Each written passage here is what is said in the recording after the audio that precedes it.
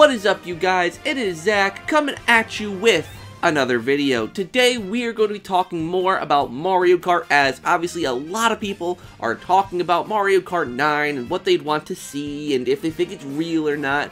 Well, I already did a whole video kind of talking about what I think of the recent leaks and rumors and all of that. I'll leave a link to that in the description, or I'll put a card up on the screen somewhere. But today I wanted to do something a little more fun, even though I personally don't think there will be a new Mario Kart. Again, information in that other video.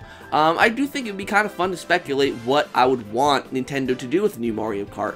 So today I'm going to be talking about characters and tracks I would like to see come back or come to a new Mario Kart. Now here's the thing, I'm not going to be like everyone else and just going to smatter a bunch of characters. I've set limits for myself. So for characters, Mario Kart 8 Deluxe had 32 playable characters, not counting like alts and different skins and all that. So I decided that I would do 40 characters. 40 characters is all I can do.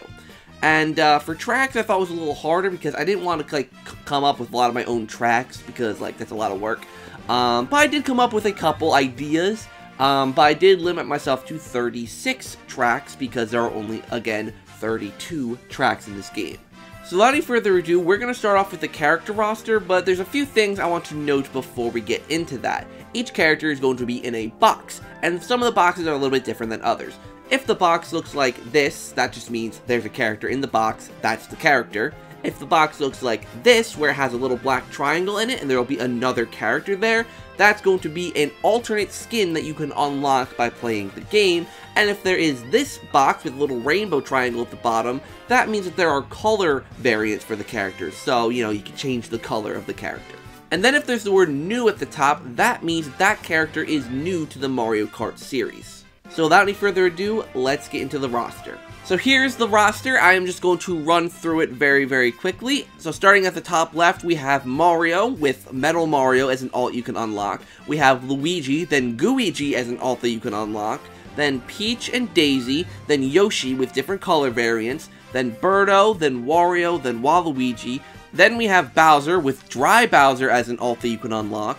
Then Bowser Jr., Donkey Kong, Diddy Kong, Dixie Kong, Funky Kong, Baby Mario, Baby Luigi, Toad with different colors you can unlock, Toadette, Rosalina, Luma, which is a new character with colors that you can unlock, Petey Piranha, King Boo with the Luigi's Mansion King Boo alt that you can unlock, Koopa Troopa with different colors that you can unlock, Dry Bones, Wiggler, Shy Guy with different colors you can unlock, Kamek, Lakitu with different colors you can unlock, Pauline, Cappy, which is a new character, Egad, which is a new character, Olivia, which is a new character, with Ollie as an unlockable alt, which is also a new character.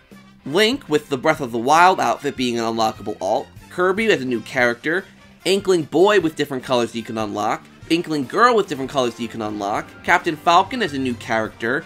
Isabelle returning.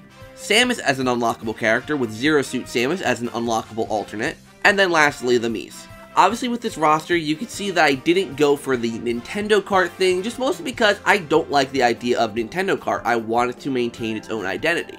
And also, I took out a lot of the filler characters, which some people might not like. I took out the babies, or at least most of the babies. I just kept Baby Mario and Luigi. I took out the Koopalings, just mostly because I feel like the Koopalings are like an outdated thing.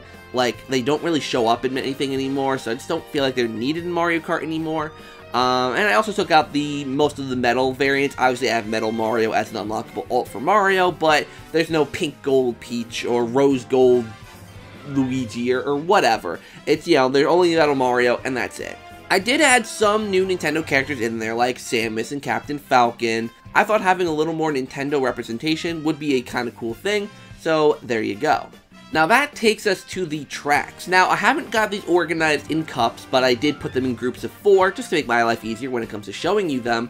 But I did sort them into categories, because with this Mario Kart, the thing that I think Mario Kart really lacks in a lot of them is courses that really make you feel like you're in the Mario universe or racing in the Mario universe. So I really tried to capture that with this list of tracks that I've compiled. Like I said, 36 of them in total. So without any further ado, let's get into them. The first category I have is called Mario Retro Tracks. These are tracks that have been in Mario Kart before, but are based on Mario games. So here's the list. We have Luigi's Mansion from the Nintendo DS, we have Delfino Square from the Nintendo DS, we have DK Jungle from the Nintendo 3DS, and then Tick Tock Clock from Nintendo DS. Obviously, these are all based on real locations from the Mario universe, being Luigi's Mansion, Isle Delfino, somewhere in Donkey Kong Country, and then Tick Tock Clock from Mario 64. I thought those would be really, really cool tracks to add, and I have nothing more to say. So next up, we're going to get into the Nintendo tracks, the tracks that aren't based on Mario, but are based on Nintendo as a whole. Now first, I'm going to be talking about the returning tracks in this category, being Big Blue, Animal Crossing, Mute City, and Hyrule Circuit. These are the ones from Mario Kart 8 Deluxe or Mario Kart 8. Obviously, like, there's nothing really special here. They're self-explanatory. But I did think it would be cool to add a few more, so I've got 4 more tracks that are based on Nintendo stuff, so here they are. Wispy Woods from Kirby, The Reef from Splatoon 2, Talon 4 from Metroid Prime, and then Clock Town or Clock Tower from Legend of Zelda Majora's Mask. Obviously, Wispy Woods and Talon 4 are based on the new characters being Kirby and Samus. Obviously, Captain Falcon has Big Blue and Mute City already, so that's already settled. And then I wanted to add more for Legend of Zelda, being Clock Tower, because I like Majora's Mask. And then Splatoon didn't get like an actual course, it just got a battle course. So I decided to add in the Reef because it's a pretty good Splatoon 2 map.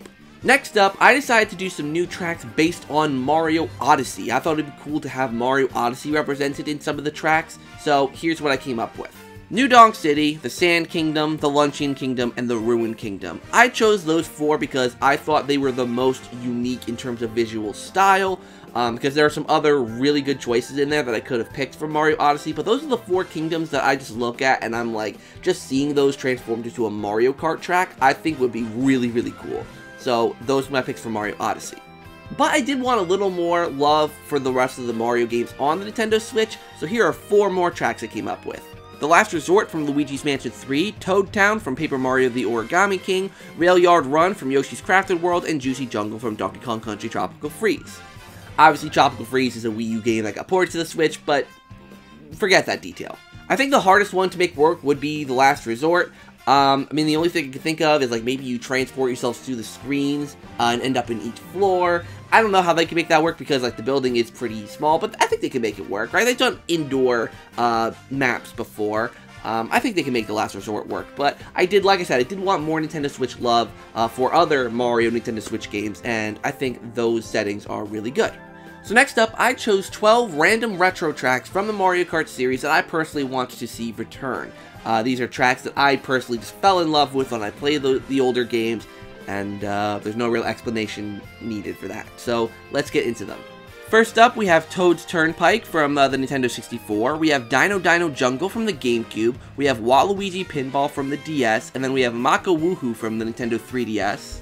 Then we have Ghost Valley 2 from the Super Nintendo, Daisy's Cruise Ship from the GameCube, Coconut Mall from the Wii, and then Cheeseland from the Game Boy Advance. And lastly, we have Royal Raceway from the Nintendo 64, Baby Park from the GameCube, Toad's Factory from the Wii, and Sky Garden from the Game Boy Advance. I know there's a lot of really good tracks that I left out, you know, like Sherbert Land. There's a lot of tracks that I left out, okay? But I had to limit myself. I gave myself a limit, and those are the tracks I chose. I know I'm probably going to get roasted for not including someone's favorite track, but let me know down in the comments what your favorite track is. And yeah, just let me know all that down below. And now, I bet you're all wondering, wait a minute, Zach, you've excluded the Bowser's Castle tracks and the Rainbow Road tracks. That's because they're special. I wanted to give them a category all of their own. So of course, I would want Mario Kart 9 to have a new Bowser's Castle and a new Rainbow Road, so those are already included. But I wanted 3 retro tracks of each of those courses, so I decided to choose my favorite ones, and here they are. For the Bowser tracks, I decided Bowser's Castle 1 from the Game Boy Advance, Bowser's Castle from the Nintendo GameCube, Bowser's Castle from the Nintendo 3DS, and then obviously the new Bowser's Castle. And for Rainbow Road, I decided Rainbow Road from the Nintendo 64, Rainbow Road for the Nintendo DS, Rainbow Road for the Nintendo Wii, and then obviously a new Rainbow Road. So there you have it, guys. That's my list of Mario Kart tracks and characters that I personally would want. I know, like I said, there's a lot of stuff that I didn't get to put in there, particularly for the tracks that people, you know, would have wanted to see. But like I said, I was relatively restricted, and I did want to put some new and some old, and I definitely left out some people's favorites. But like I said, what do you guys think? Let me know down in the comments down below. I would love to hear what you guys have to say.